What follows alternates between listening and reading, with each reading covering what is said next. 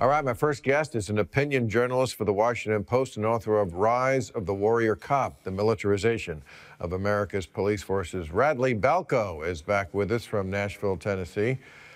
Thanks for being here, Radley. I know you've written many times about the police, probably more influentially than anybody in recent years. And for a long time, change was slow coming. It looks like that's finally changed, and maybe the straw has broke the camel's back, and now things are changing. Attitudes are changing. Tell me what you think policing is going to look like in 5 years. Different? Same? Somewhat different?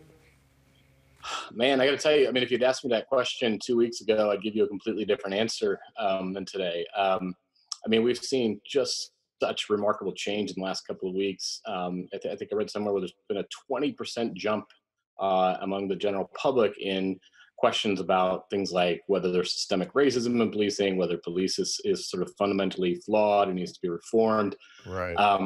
I never would have thought, for example, that we were at a place where we might soon be repealing qualified immunity, or there might be sort of, pan ideological support. This is the shield that police officers get when they violate your rights. They're held to kind of a higher standard, and this makes it really difficult to sue them. And I never thought it would have been a popular political position for members of Congress to introduce a bill to dramatically scale back or even abolish qualified immunity.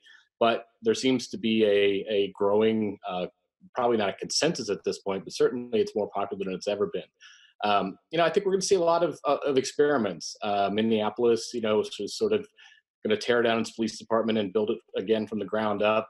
I think we'll probably see a lot of cities try different things, try to, for lack of a better term, outsource different things that we normally entrust to Camden, cities. New Jersey did that, did they not? Did they not fire the whole police department, hired many of them back, but completely retrained them? And it was a success, was it not? I think it was I think it was an unqualified success. They fired them, they abolished the union, and then they rebuilt it from the ground up, retrained everyone. There is now a union again, but it's not the same type of union that it was before. And crime has gone down in Camden since this was tried, and relations between the police and the community have improved immensely. So it's been a big success. It does seem like we're often at this standstill with the police, where the public is saying, yeah, can't you do it without the brutality? The police are saying, we resent that you are questioning us. And the public is saying, well, then stop doing horrible shit. And we don't seem to understand why you can't have both. Why you can't have, I think they do it in other countries, where you do have law and order and police do the job of police without this sort of, we see so much sadistic joy from the police and stuff. Yeah, and I think there's this constant debate over: is it a few bad cops? Is it a significant number of cops? Is it a majority of cops?